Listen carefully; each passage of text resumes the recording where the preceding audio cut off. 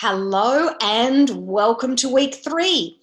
So, today we are going to be talking about spiritual grounding and protection. So, last week we talked about switching our energy on and becoming really aware of our intuitive feelings inside. And we did that through choosing a wink. And I really hope you enjoyed that activity. I know I did when I first did it and learned about it. So, um, what I want to talk to you about today is actually switching that energy off. And it's really important that you learn to switch yourself off because you can find yourself feeling very, very ungrounded if you don't. So, as much as we practice switching on, we also practice switching off. So, I thought what I might start with is a couple of stories that I think illustrate what I'm trying to explain far more effectively than anything that I could sort of teach you. So the first story I want to tell you about is when I first started reading the tarot. I joined a little tarot study group that I was invited to. And as time went on and people got to know me, they asked me what I did and I talked about it, and they said, "Oh, so you're a clairvoyant, are you? Oh, would you read for me? Would you read for me?" And of course, I didn't have my cards with me. Well, I had cards with me, but I had the cards with me that I use for studying, and they were all in order of suits and everything. So not my reading cards. And anyway, I agreed to read. So I used the cards that the teacher was using. Where was my connection? And I was in a room with other people, and not only that, a lot of the girls there, their partners were all in the kitchen chatting, waiting for us to finish, because we'd sort of all get together at the end. And I think if Prince Charming had been there, things might have been a little bit different because he's sort of very aware of what I do. But anyway, to cut a long story short, I sat down with her and I started reading. And anyway, I got a really good connection.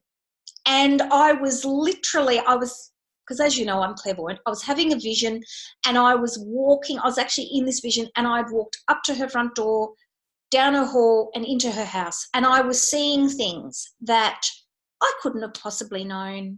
And in fact, the worst part was it was so intimate. I was seeing things that I was then filtering what I was saying as I was doing it, in this connection, because I was aware people were around me, and I didn't feel that such a personal reading should start happening with everybody watching me. Well, of course, you wouldn't want to know. Everyone starts to get very excited because the girl in front of me saying, yes, I'm saying this and this, and pointing things out and asking her questions. She's saying, yes, yes, yes. So everyone comes in, and I ended up like in this sideshow with people watching me. And of course, I then lost the connection. I felt really, I was looking at the cards and I couldn't even read the cards. And I was really strung out probably for about 3 days after, because I hadn't protected my energy and I certainly hadn't put any clear boundaries in place. And I felt so watched and observed. It was awful. So then, and sort of, if I think about it now, what I should have said was, not today. How I read, I often see very personal things, and I don't think this is the right environment. I don't have my cards with me. I had so many boundaries I could have put in place, and I didn't. So certainly a learning experience for next time. Another experience I had where I certainly put those boundaries in place was I was in the Apple shop. And I'm on my old workhorse computer today, filming today for you. But I was looking at getting an Apple Mac Air, mainly because it's lighter to carry around in my backpack. And I was looking at it and thinking about it, and the guy that was serving us was helping us and answering questions. And of course, he started talking about, I said, "Oh yes, I'm in business. What do you want your computer for?" And I said, "I'm in business." And of course it came out, "What do you do?" And he just straight away said to me, Would you read for me? Tell me something about myself. Tell me. And I just said, no, not here. And there's something about when you sort of put yourself out there, particularly if you say you're clairvoyant, that people just sort of feel like they can say, well, give us a reading. And they have no concept of how special and sacred that space is that we have with spirit, where we get those special messages. And definitely, I was getting messages about him. And I just looked at him and I said, not here. What I should have said was, so if I buy a computer today, will I be having a discount on that computer based on how much I charge for a reading that you've just asked me for?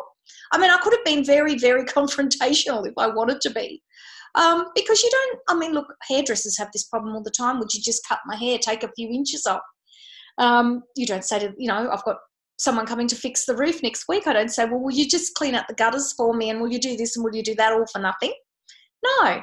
And so, that's a whole debate on its own, whether you can charge for readings or not, and whether you should charge and how you feel about that.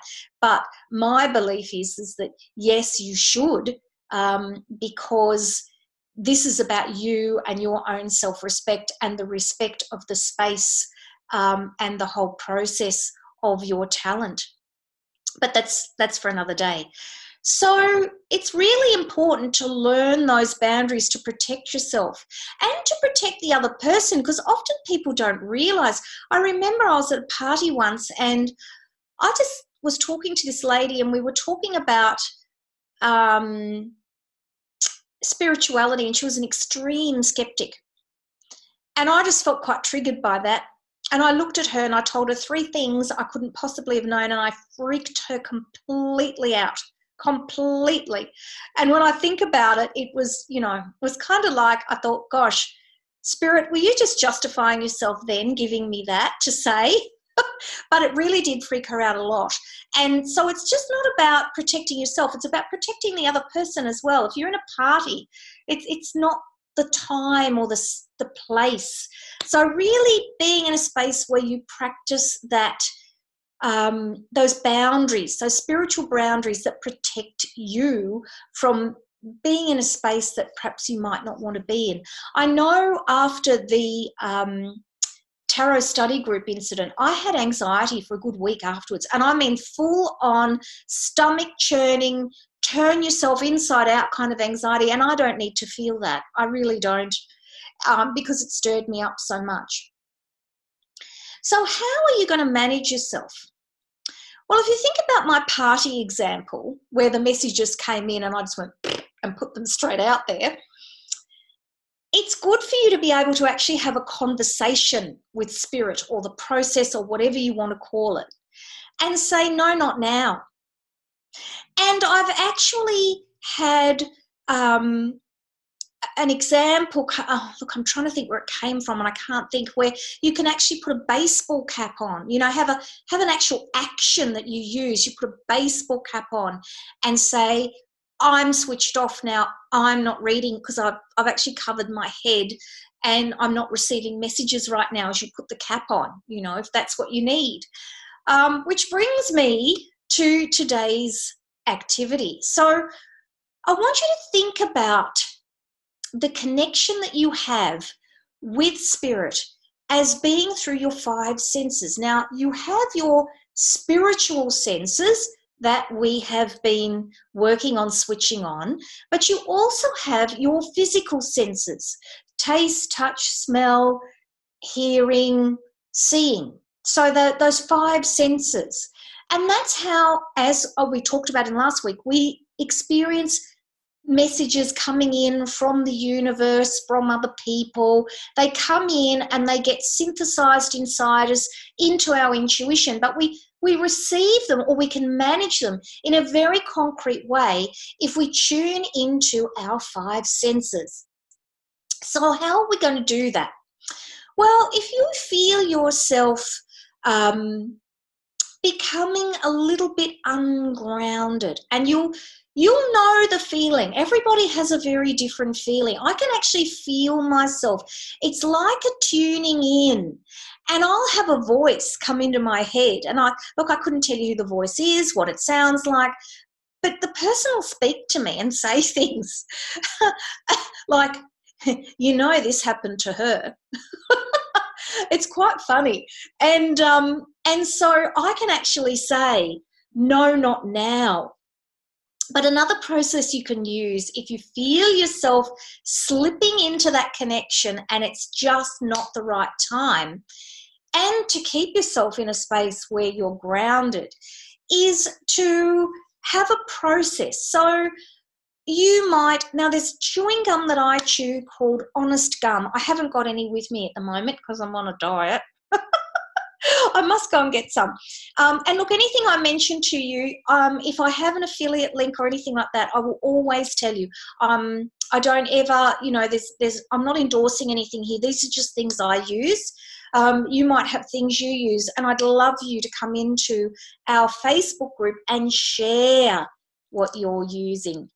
So I chew chewing gum. So I'll get a piece of chewing gum and I'll chew it. So that's touch, it's taste, it's movement or activity, and it's quite a grounding activity, chewing, and it brings me back into the present. I've got a really nice lip balm that I use.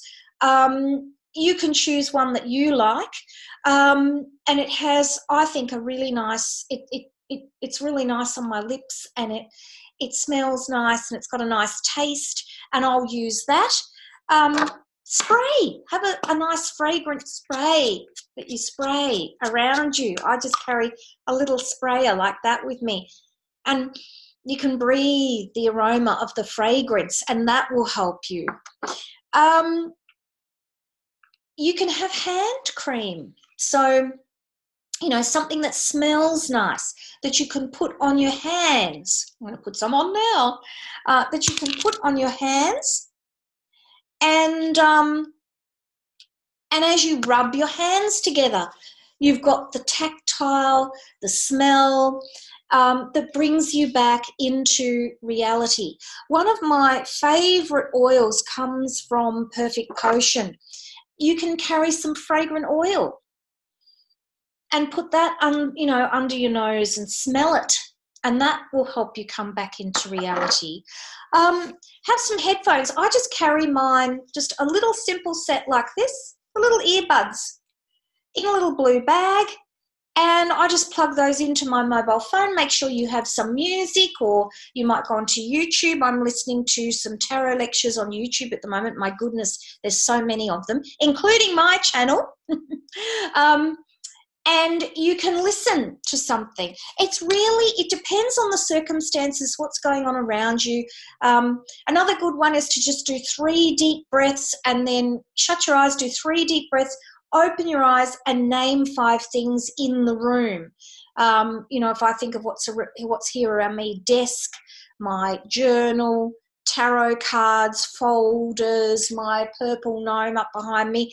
So bringing yourself back into reality in a really grounding way can be super helpful. So what I want you to do is, I would love you to go into our Facebook group, to the dedicated post. You can take some photographs of your spiritual grounding toolkit.